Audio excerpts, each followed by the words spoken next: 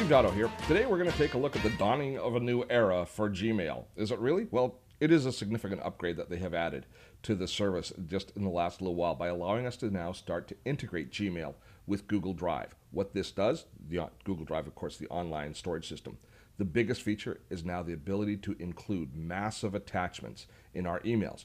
Now, in the past, we've had all these workarounds in order to send large files. We've used tools like Dropbox and other online services in order for us to store and then forward large files. We weren't able to embed them right within the body of an email, making it that much more convenient.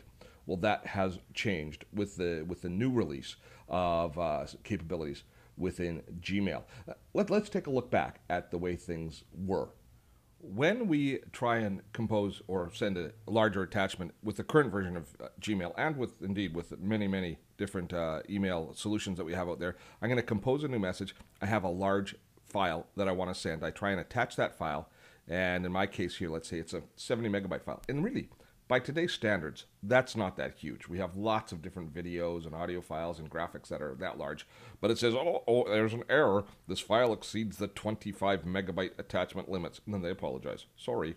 Well, I'm sorry too. And they don't need to apologize much anymore because there now is a better way.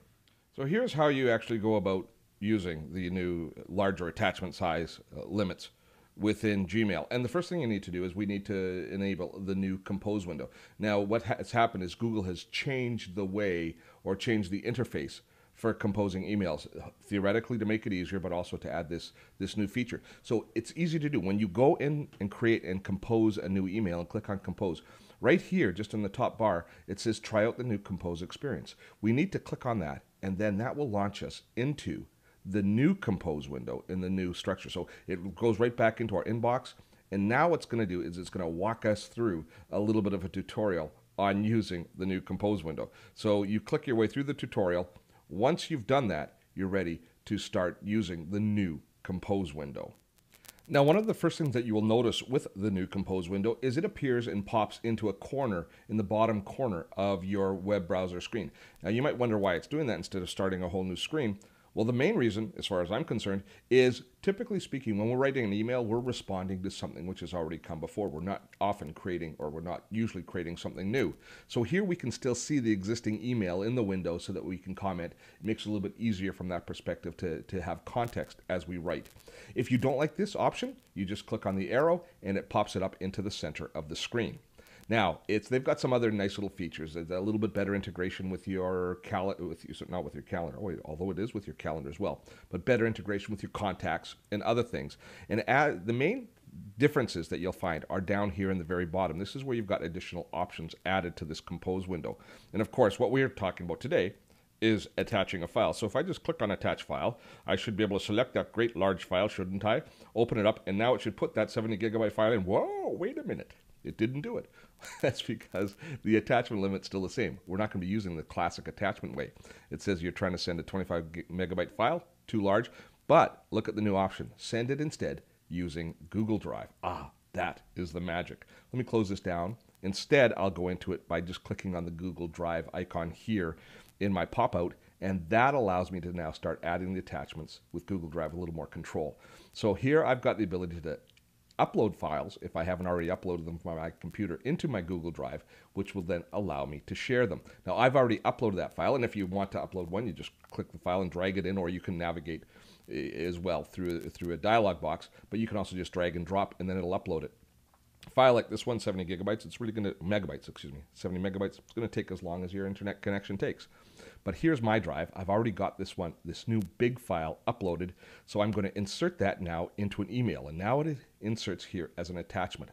I'm just going to send this to myself because it's really not for anybody else. There we go. And here's the next kind of cool thing that happens. When I click send with this, I get a new dialog box. This drive isn't shared with that recipient, so I'm sending it to somebody new. Now, how do you want to share this file? Anyone can view it, anyone can comment, or anyone can edit it. You have these options. These are the same basic file sharing options as you have within Google Drive, but now those settings are embedded as it goes out by email. And there's even more options. If people, you can choose only people who have a Google account can do this. And then if you choose that, you have the same options available to you. Now, why do you want to have these options at this point here? Well, sometimes, not necessarily when we're sending a movie like I am, but if you're sending a shared document that you're working on, you want to be able to let people read it. You might want people to be able to collaborate and work on it with you. So that sets all of those different permissions. But now you even have more control, because once you set these permissions here, you send it out saying anybody can edit it. And then once they've done that, if you allow them to edit it, then a little while later, once you want to lock the document down and not let anybody edit it anymore, you can go back into your Google Drive. You can go into the document itself, in this case, this particular document, and you can change the sharing settings by clicking on the share button here, and that allows you to change the sharing that's set up for anybody who has it. So you can later on revoke or enable permissions based on your sharing of the files. It gives you a lot of flexibility as far as doing collaboration and sharing different documents. Let's go back into the editor for just a moment. And oh, that's one of the interesting things about this. This mail window seems to pop out after, and it might get hidden. That's one of the reasons you might want to leave it attached to the bottom. There was some other, oh, I know what I want to show you.